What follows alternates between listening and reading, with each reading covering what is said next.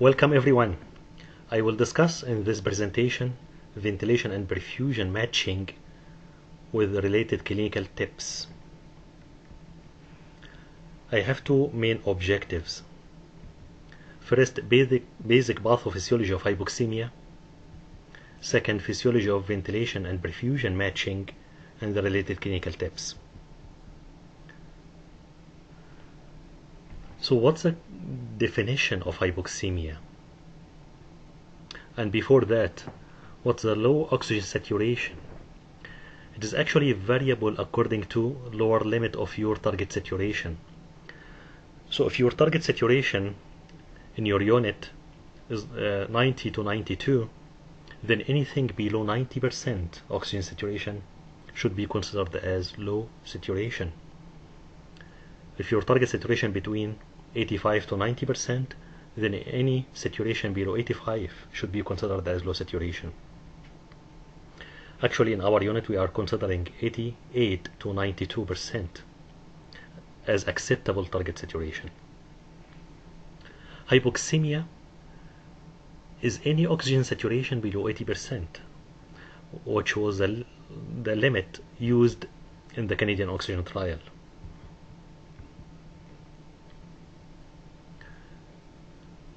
General mechanisms of hypoxemia. It could be due to hypoventilation.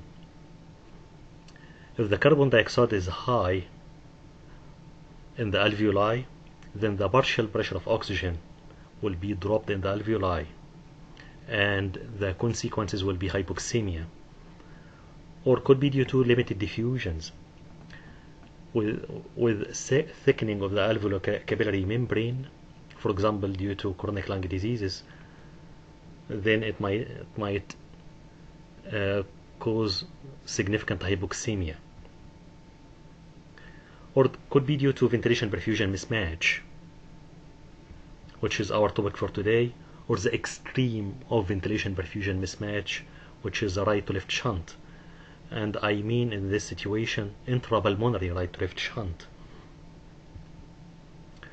Or it could be due to perfusion or low blood flow to the lung.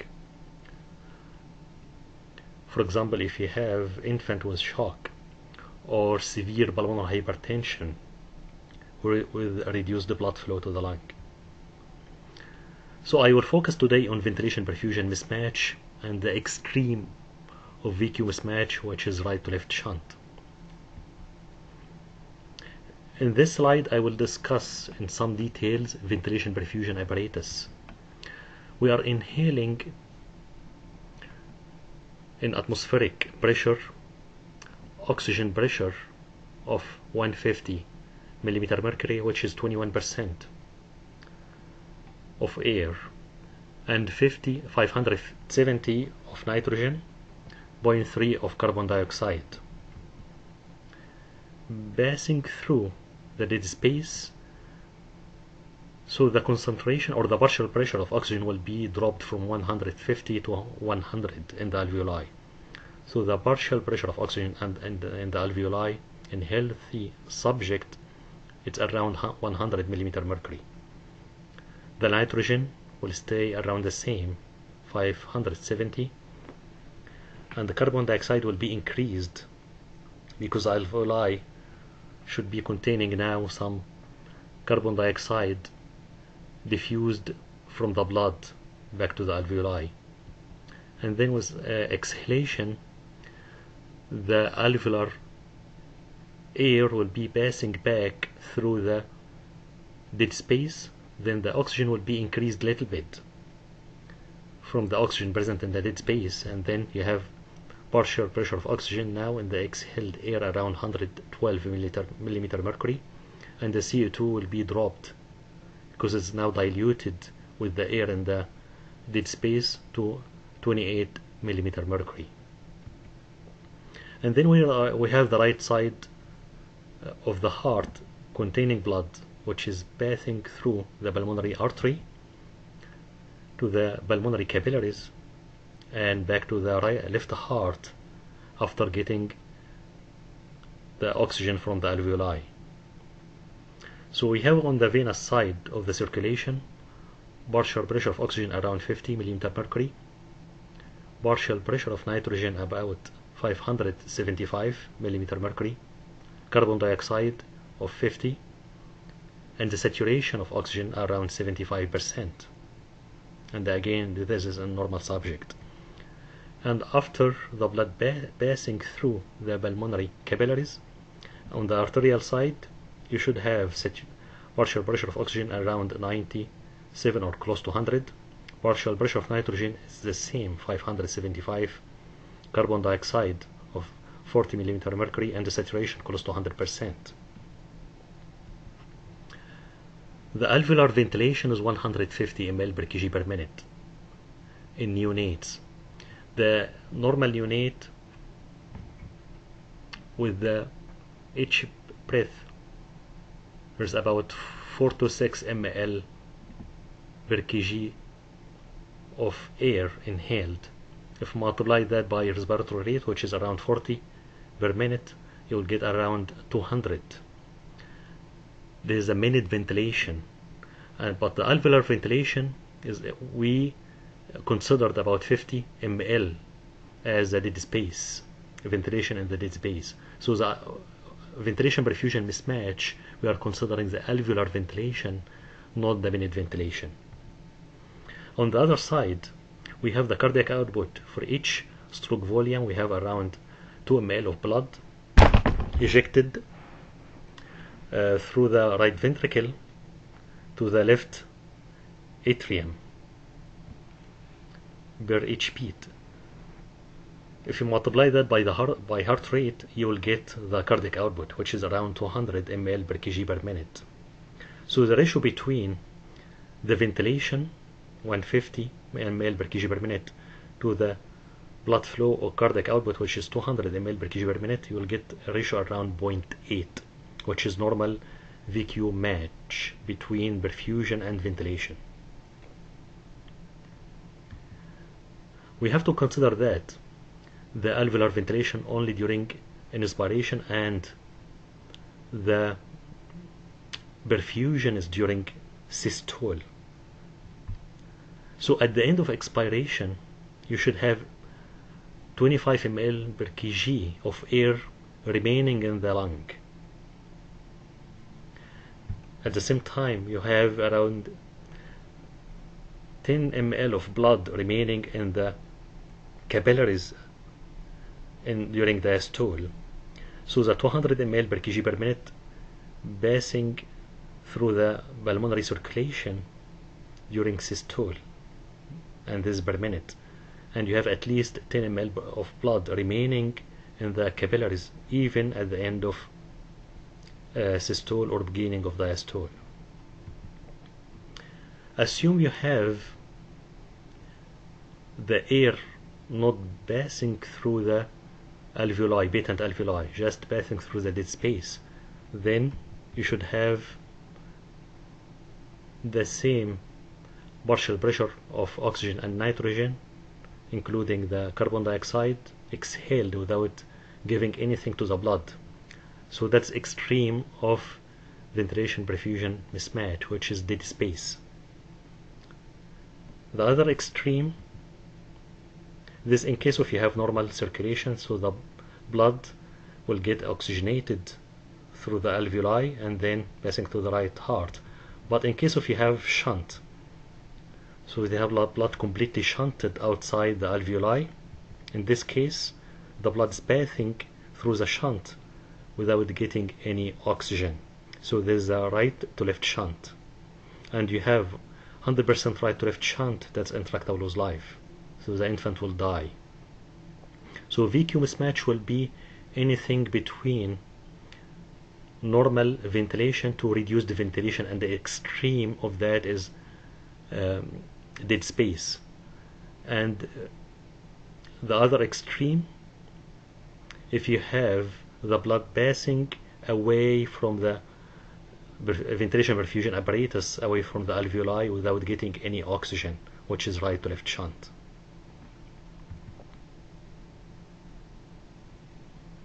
Remember that the atmospheric pressure is around 760, including the water vapor.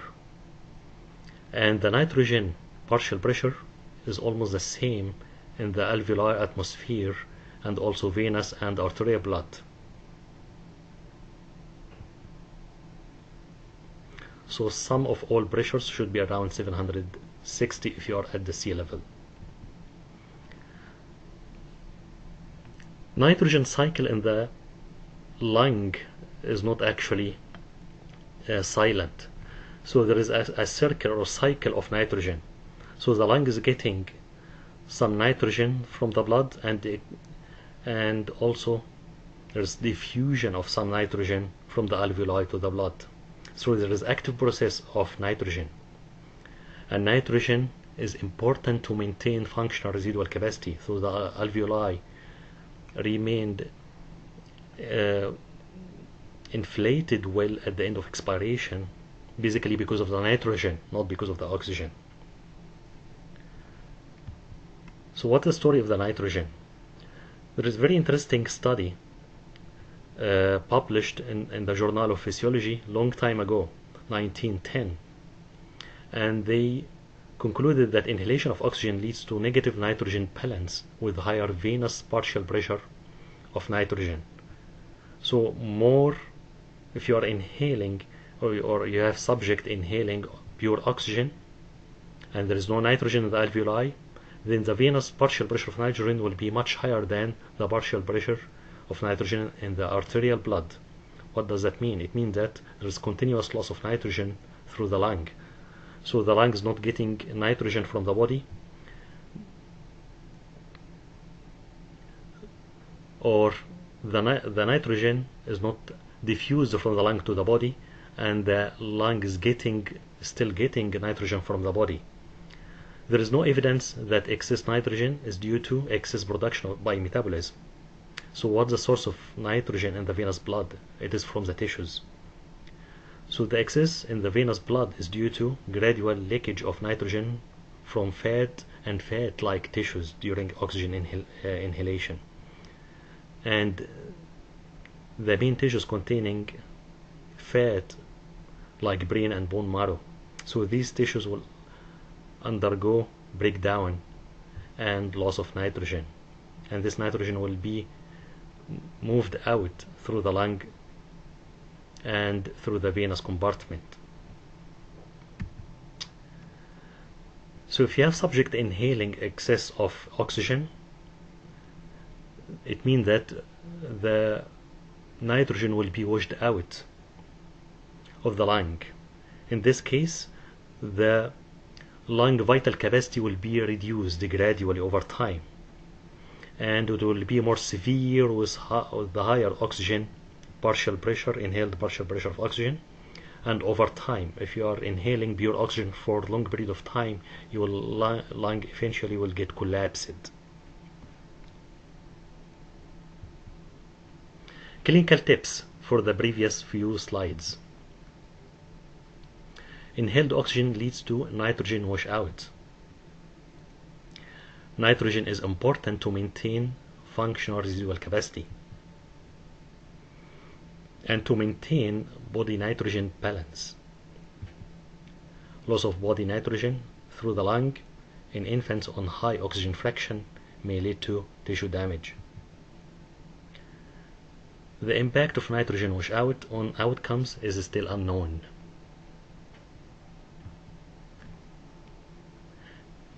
In this slide, we'll see the two extremes of ventilation perfusion mismatch. So we have in the middle here the perfect lung. So normal lung and well perfused, so the blood passing through the lung and getting well oxygenated at the end.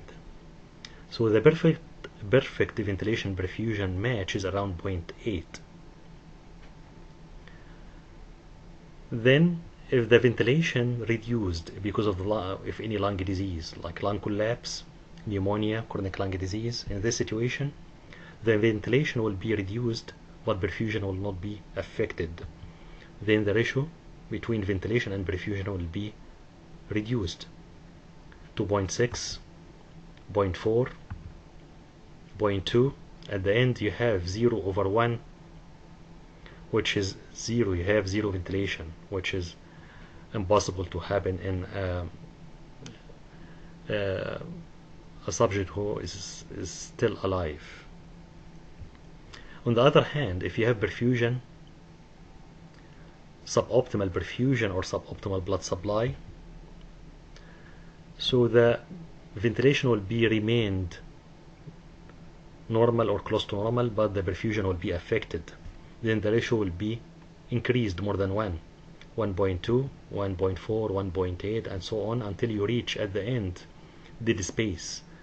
Dead space when you have air passing through the air passages and the alveoli, and there is no blood flow around.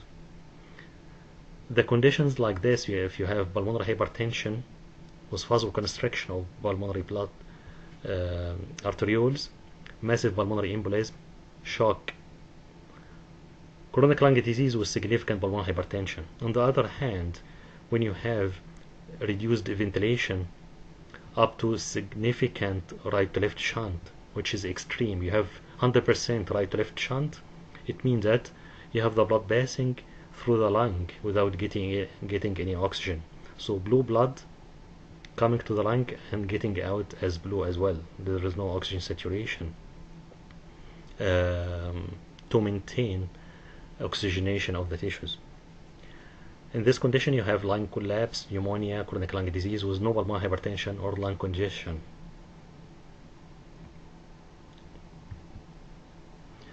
First we'll discuss ventilation perfusion mismatch. In this model you have reduced ventilation in one lung. So if the infant inhaling room air, so oxygen 150 millimeter mercury, and the venous saturation is 50%, arterial saturation 70%, so definite hypoxemia. The alveolar oxygen, partial pressure of oxygen around 50. So the normal alveolar pressure of oxygen, as we mentioned before, around 100, so reduced almost by 50%, and alveolar partial pressure of carbon dioxide is around 40, which is normal. So there is no issue with ventilation, but mainly with low partial pressure of oxygen inside the alveoli. So the partial pressure of oxygen reduced by 50, by almost from 100 to 50. So almost you need to double the oxygen inhaled oxygen from room air to around 40%. So you have 300 millimeter mercury of partial pressure of inhaled oxygen.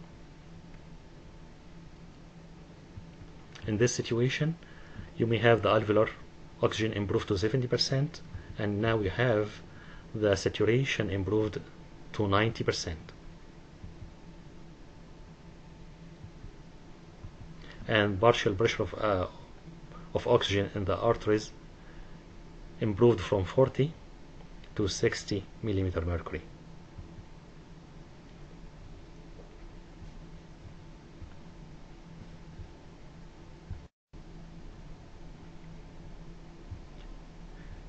In this slide you have the oxygen distribution curve. As you know, the oxygen distribution curve is horizontal axis representing partial pressure of oxygen, and the vertical axis representing oxygen saturation. And the oxygen distribution curve is more shifted to the left in newborn, and in newborn gradually be shifted to the right due to gradual change of the fetal hemoglobin to adult hemoglobin. So presence of high percentage of fetal hemoglobin will shift the curve slightly to the left. Is this beneficial to the newborn or not? So let us discuss this in more details. Assume that we have partial pressure of oxygen around 45 or 50%, then can be associated with oxygen saturation around 90 or still a little bit above 90%, which is acceptable. And if you have around 55 millimeter mercury of partial pressure of oxygen, now you can have very acceptable oxygen saturation around 95%. This in case if you have newborn before any transfusion of adult hemoglobin.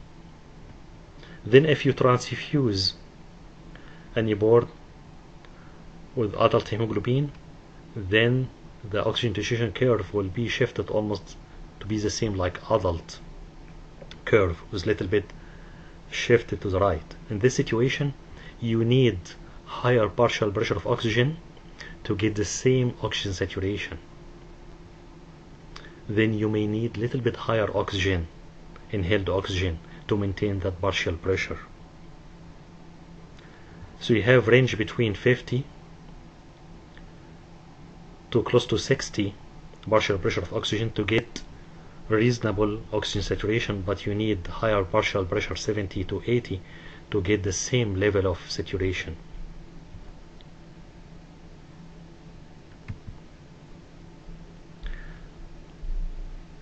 To assess infant with ventilation perfusion mismatch, we may apply oxygen reduction test at the bedside. For example, if we have infant with around 45% oxygen, inhaled oxygen, fraction of inspired oxygen around 0.45, and his saturation is around 97. So the horizontal axis representing the inhaled oxygen in percent or as a fraction, and the vertical axis representing oxygen saturation. So I am at the bedside. I am trying to wean the oxygen gradually by 2 to 5% stepwise, and we will see the impact or the response of the infant with ventilation perfusion mismatch to oxygen reduction. So we have multiple levels of ventilation perfusion mismatch. We have 0.8, which is normal if the infant is inhaling room air with good saturation, so normal ventilation perfusion match, and then reduced mismatch with mismatch of 0.4, mismatch of 0.2, and then 0.15, and so on. So with oxygen reduction, I'm reducing the oxygen now. So with each step oxygen reduced by 2 to 5%, you have the saturation dropped at the same time and continue to drop, and now you have around 35% inhaled oxygen, and saturation dropped to 90, and then dropped to 85%, and I stopped doing the oxygen reduction test. And then I have rough estimation of the ventilation perfusion mismatch around 0.2. So this infant lost around 0.6 of his ventilation capacity. Ventilation perfusion mismatch is very sensitive to oxygen reduction, and also very responsive. If you increase the oxygen back, the response will be reasonable to get back into higher saturation. In this slide, we can notice that when we reduce the oxygen, we reduced the oxygen little bit between 45 to 35%, but we get significant drop of saturation from 97 to 85%. So small change in the inhaled oxygen fraction can lead to significant change in oxygen saturation. This is typical in ventilation perfusion mismatch. There is a software available online, and we can apply the same concept on the software. So you have inhaled oxygen pressure by kappa, which if you are at the sea level, it will be almost the same oxygen saturation, inhaled oxygen fraction. So if the infant inhaling 35%, it will be almost 35 kappa pressure. So we applied oxygen reduction in this infant from 35 to 33, 2% stepwise, down to 26. and we recorded the saturation at the same time. So with each step with oxygen reduction, we recorded the saturation at the same time, and it should be stepwise, minimum of 5 minutes between each step. And we apply that on the graph, and we have also to select the current hemoglobin of the infant at the time of the test. So in this graph I should select the right to left shunt according to the color of the line or the curve here. So we have almost color of the color here is red, so most of the points consistent with the red color. So the right to left shunt fraction is around 20%, and the given ventilation perfusion ratio around 0.37. You can notice the same that there is a significant reduction of the oxygen saturation with a small change in the inhaled oxygen fraction. Clinical tips for the previous few slides. Infants with lung diseases and ventilation perfusion mismatch are responsive to oxygen therapy. Arterial oxygen saturation drops significantly with the worsening of ventilation perfusion mismatch or aggressive weaning of oxygen. So it should be very gradual over time, maximum 2 to 5% stepwise. Weaning should be gradual with reduction of FiO2 by 2% stepwise and 5 minutes intervals. Blood transfusion might help in optimizing oxygen carrying capacity of hemoglobin, but at the same time shifts oxygen dissociation curve to the right, and this might lead to more FiO2 requirement, as higher partial pressure of oxygen is needed to achieve the target saturation, as we explained on the graph. To avoid hyperoxia, partial pressure of oxygen is acceptable between 50 to 60 mm mercury before transfusion, or 70 to 80 mm mercury after repeated transfusions. Remember that the blood volume of any normal infant around 85 to a little bit more, to up to 100 ml per kg in preterm infants. Then you need about 4 to 5 transfusions if you are transfusing 20 cc per kg to shift almost all of his fetal hemoglobin to adult hemoglobin.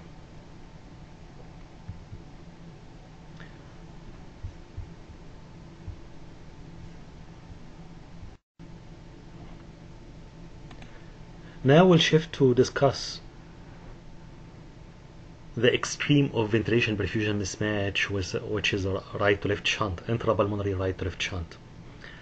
In this slide, to make it easy and simple to understand, we assume that we have one lung completely collapsed and the other lung is normal. So the normal lung is getting blood around 75% saturation, venous blood, and now getting out of the lung fully saturated of 100%. The other lung, because it's totally collapsed, the blood's passing through the lung without getting any oxygen. So in 75% and out 75% saturation. So the mean saturation will be around 87%. Assume you give oxygen to this infant. So this lung is getting normal oxygen with the room air, and without any oxygen the saturation is 100%. The other lung cannot get any oxygen because it's collapsed. So the oxygen will not change the saturation higher than 87% because of significant right to left shunt up to 50%. That's severe significant right to left shunt. Because of hypoxemia, you may consider to give nitric oxide. If you give nitric oxide to this infant what will happen? Nothing. One of the compensatory mechanisms of the collapsed lung, vasoconstriction, to shift more blood to the healthy lung. But with nitric oxide actually might vasodilate the blood in the collapsed lung and might worsen the hypoxemia. Nitric oxide might be absorbed by the pulmonary circulation, and part of it might vasodilate the pulmonary circulation in the collapsed lung. If we apply oxygen reduction test in the previous model, because the ventilation perfusion mismatch in this situation will be severe, and right to left shunt is the extreme of that, so the infant is requiring high oxygen fraction of oxygen, around 90%. So we apply the oxygen reduction. Remember that this infant oxygen saturation will be around 87 or high 80s to low 90s, and cannot be increased more than that because of the significant right to left shunt. So the bedside nurse or the respiratory therapist will try to achieve the target saturation higher than that, above 90%, so we'll keep increasing the oxygen without any improvement. But if we do the opposite, if we reduce the oxygen back, what will happen? So you have the saturation now is almost 8 or 87%, and you have the oxygen fraction around 90 or 0.9. Apply oxygen reduction, so the oxygen reduced, there is no change in the oxygen saturation. More reduction, no change. More reduction, slight change. So you can reduce the oxygen significantly, like from 90 to 50% inhaled oxygen with very small change in the oxygen saturation. And the same if you do the opposite. If you keep increasing the oxygen or you keep giving oxygen, then the saturation will not improve higher than that. So you have big change in the inhaled oxygen fraction with a very small change in the oxygen saturation. If you apply that on the shunt curve slide rule, which is available as I mentioned online, the inspired oxygen fraction is high. It is by a cap, and as I mentioned will be the same if you are at the sea level. 55 will be 55% inhaled oxygen, and the saturation 92. You reduced from 55 to 52 will be 92. There is no change. Reduced again to 49, 91, slight change. So you can keep reducing until you have significant desaturation, and then you can stop. You should stop. So you have in this situation significant right left shunt, which is around 25%, and you have VQ mismatch severe 0.21 ventilation perfusion ratio. So you have more than 0.6 of the ventilation capacity has been lost in this situation. Clinical tips. Significant right to left intrapulmonary shunt is common with severe parenchymal lung diseases. Right to left shunt characterized by arterial saturation is usually at the lower side of the target saturation, usually low 90s or mid to high 80s, and giving oxygen, extra oxygen, will not gonna help improving the saturation higher than that. Arterial saturation does not improve even with higher inhaled oxygen. Weaning is successful when the infant is quiet. So agitation or crying will worsen significantly the ventilation perfusion mismatch and worsening right left shunt. And it should be stepwise by 2% every 5 minutes interval. So if you have infant inhaling high oxygen fraction and you apply oxygen reduction with good response, so you can reduce oxygen to significant level from the basic level at the beginning of the test, this is consistent with the right left shunt. continue weaning as far as saturation is still within the target saturation until oxygen saturation starts to drop further below the target saturation. Next, I will discuss physiologic confounders affecting ventilation perfusion matching. The impact of position and gravity on ventilation perfusion matching.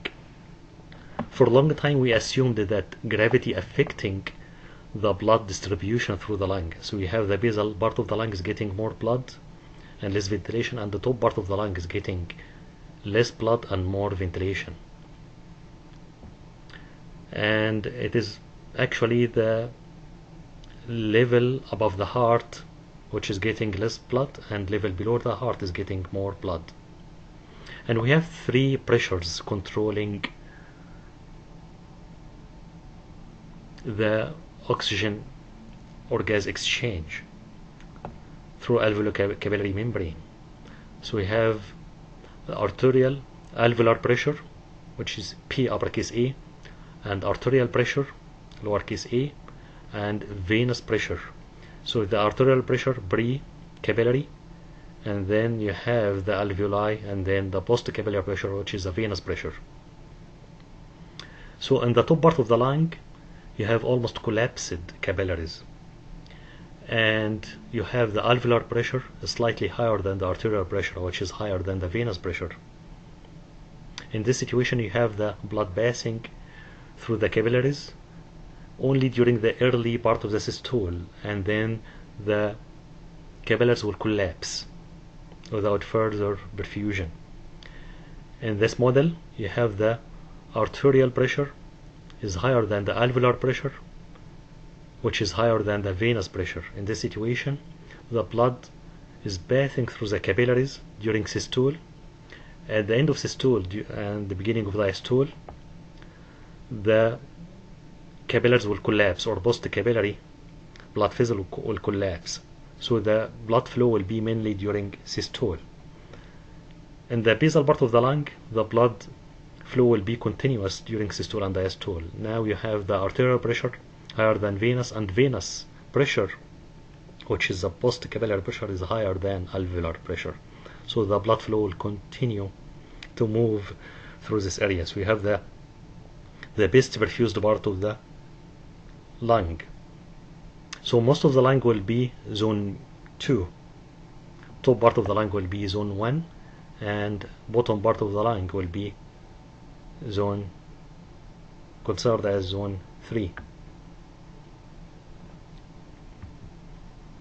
So is it the gravity affecting that? We have very interesting study performed on baboons or monkeys, and what they did, they examined the perfusion of the lung. So you have the in this graph the horizontal axis representing the blood flow, and the vertical axis representing the distance up to the head. So the top of the lung and bottom of the lung. So you have more perfusion at the bottom of the base of the lung, and base of the lung including also part of the back of the lung. So the shaded area including more perfusion. So that's upright position.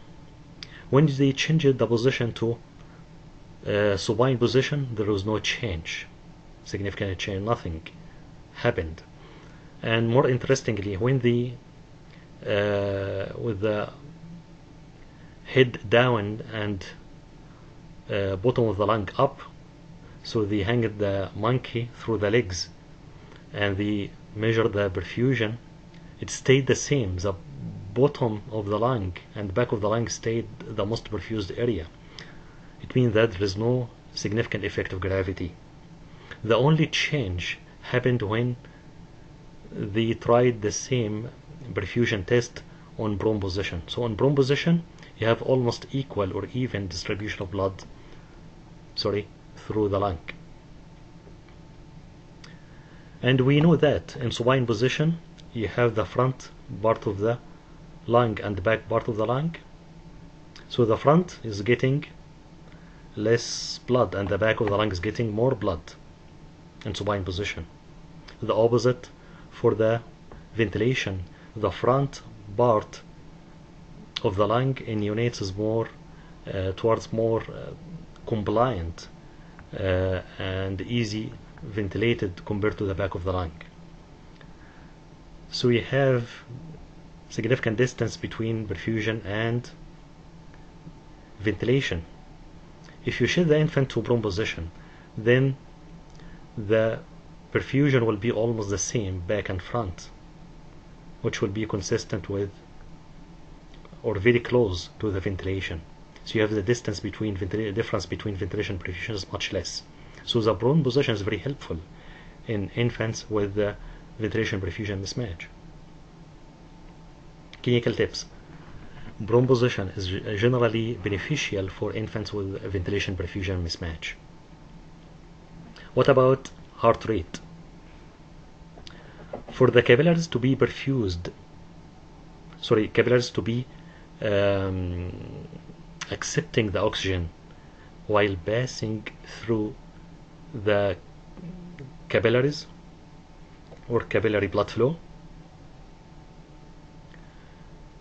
So we have in this axis the time, and we have the nitrous oxide, so ignore this curve, and you have normal oxygen curve.